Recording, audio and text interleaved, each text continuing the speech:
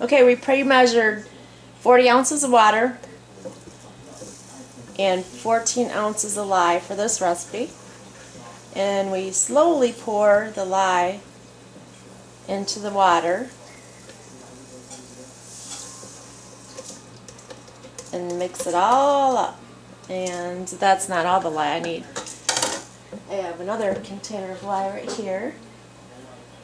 There we go. Now this is the rest of the 14 ounces of lye. And you really have to be very careful when you mix your lye and your water together, because this is becoming a very hot acid, and this is what makes your soap come together.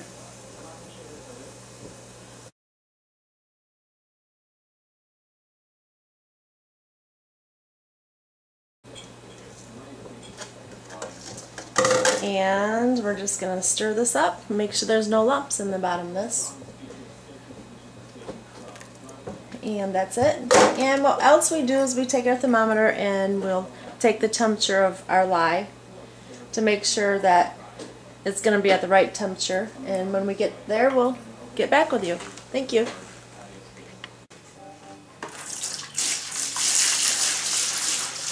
Okay, I'm pouring my hot oil into my plastic container because this is the container I like to use to mix my oil and my lyes together.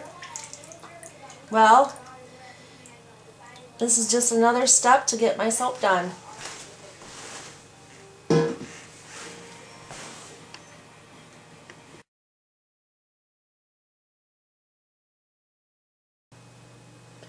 Okay, I put some mold release on my container here, and this is what I'm going to use for a mold because I have so much soap to pour in there.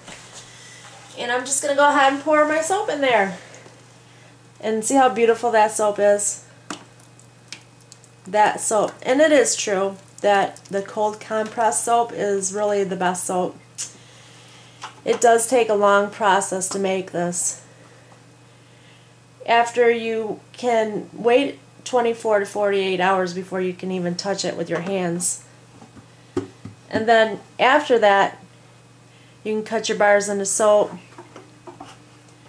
or you can cut your soap into bars, excuse me, and then you have to put it away for 6 weeks before you can use it, because then the lye is going to be dissipated.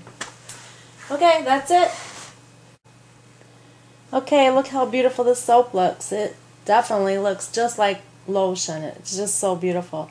Turned out to be a beautiful, beautiful batch of soap.